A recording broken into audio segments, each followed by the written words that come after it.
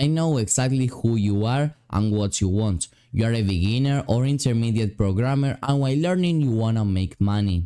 This is the perfect video for you. Today I will teach you 3 ways of generating revenue as you study programming, all of which are super profitable, and you will be able to continue your game dev learning path while of course having amazing earnings. Now let's start. Way number 1. YouTube channel. Having a YouTube channel is probably one of the best ways to actually start earning money while you're learning programming, due to the fact that you can have your own schedule, so you don't really have to give up on learning, but you can also start creating content about what you are learning, how you are learning it, giving some tips to somebody that is maybe trying as you to learn. So you can basically start creating videos about your path that you're following in order to start learning, or you can actually start teaching people what you're learning. If you have just taken a course about, I don't know, how to create a website, how to create a game, etc., you can actually create a tutorial about that.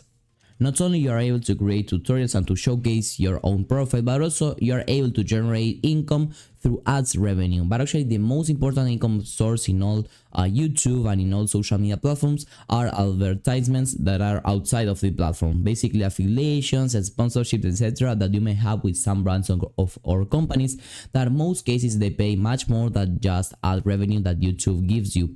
So it's quite important for you to actually consider all these income sources. And now I will explain how I personally organize this so that you can start applying my techniques right away. So basically in my YouTube channel, I have 2 main type of contents right now. Things related in jobs, earning money, showcasing your profile online, building your personal brand in game development, etc. And then I also have tutorials about growth, okay, growth mobile, growth in general, etc. And I try to upload 4 videos weekly, okay? That's a lot of videos, but you don't really have to be uploading things super frequently, okay? By just having 1 video every week or every 10 days, it will be okay. Of course, the most videos that you can upload, the better, but it's not mandatory to actually upload a bunch of videos, okay? And as I was telling you, besides ad revenue, okay, that I'm gonna show you my analytics right away. So for example, in the last 28 days, I have been able to make over $40. That's not just a super bad amount. Having in account that I only have 6K of subscribers, let's say that it's not a super big channel. But actually most of the revenue and things come outside YouTube, okay? Let me quickly explain this because probably this is the most important thing in all the video. Because basically when you have a YouTube channel, what you are creating is a personal brand. Basically the product is you, okay, and not only the videos that you create and information that you are sharing. So basically here in YouTube you always have a way of contacting the creator. You can always leave an email in the description of the video and people may start reaching out to you. Basically they will offer you maybe showcasing some things in your videos and they will pay you for that, or even long-term opportunities of jobs working with them. Why? Because they have already built trust with you, because you have already created videos here and you are already showcasing your skills here. So this also works as a portfolio, let's say, as well. So not only you will be able to generate ads revenue and sponsorships and affiliation revenue that is much better than advertisements purely on YouTube, but also you have the chance of, let's say, getting a career or building a career at some company because they already know you from YouTube. Way number 2, freelance jobs.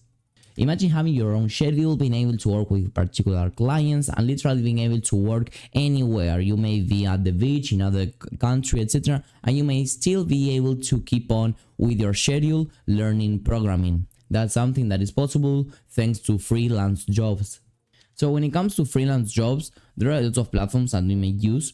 So first of all, you may even get some freelance jobs, as I was telling you, through your YouTube channel, because people may start reaching out to you, so you may get there some particular clients, but also on LinkedIn, okay? And I'm gonna be explaining lots of LinkedIn in just a couple of minutes. Because here you have your profile and basically you have your description here, you can post things here, okay? And the thing out here is that, for example, if somebody looks for Unity game developer, I may appear as a profile, okay? Because here, let's look, for example, Unity game developer, okay? And here, a lot of people will appear as you can see here, Unity game developer, Unity game developer, Unity game developer. So if a recruiter is looking for Unity game developer, I may appear over here on my case, okay? So that's other way in which I may get a job. Also here on LinkedIn, you have to make sure that you have a good looking banner and a good looking profile picture that matches in colors. And also make sure that all of the different sections are correctly covered. I mean, you have a good features section, you have some interesting posts, some about me section, etc. And there are also other sections that are quite important, the experience and other things that you can check yourself, okay? So you can just connect with me at LinkedIn. I will be leaving a link to my LinkedIn profile in the description, so you can just connect with me and take a look, a deeper look into my profile, okay? And then other platforms that you can really start taking a look at are platforms such as Fiverr, okay? Basically here you have your own profile again, and here you have the different services that you offer.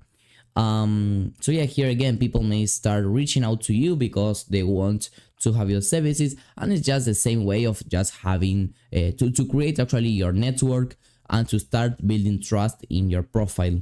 So the key point here is to start getting, for example, here some reviews, to start building trust in your clients, to start also building your portfolio, because here people will actually pay you to create games, for example, in my case, and you will start to build your portfolio that you can then showcase here on Fiverr, you can showcase on LinkedIn, and you can showcase in your own YouTube channel. So that's the good thing also, that is like an infinite loop where you create one piece of content and then you can share that piece that you have created in all the different platforms that you are.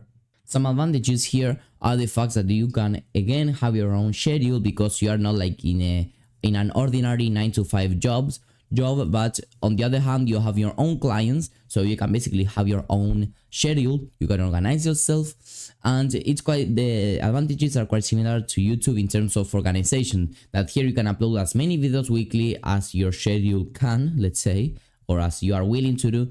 And here it's the same thing, you can take the clients that you want at the times that you want, okay? So it's all about freedom, and I think it's much better than just having, you know, an ordinary job sometimes. Way number 3, personal brand. Basically, building the personal brand is a combination of the 2 points that I have mentioned before.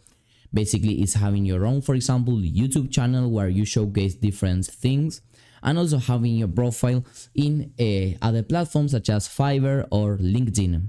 With this, what you are doing basically is building a community, an audience, people that follow you, however you wanna call them, and most of them may be just purely viewers that want to know more about your contents and the projects that you create, but there will be some small yet effective, let's say, piece of people that are actually willing to buy your services or to even contract or hire you for some kind of job.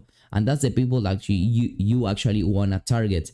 And with platforms like LinkedIn, that is so easy to do. Well, let's not say easy, but there is a lot of people and companies there that are constantly looking for people to work in their companies.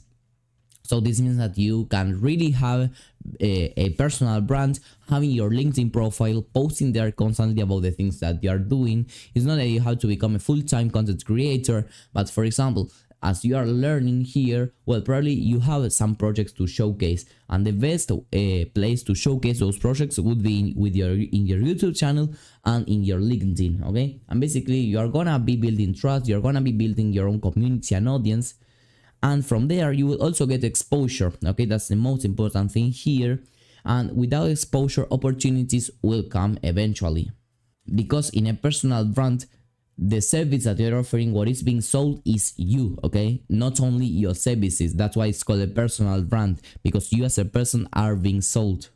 So those were all the ways that I had to tell you about how to start getting some jobs and money in the game development, in the programming area, without actually having to give up completely on your learning.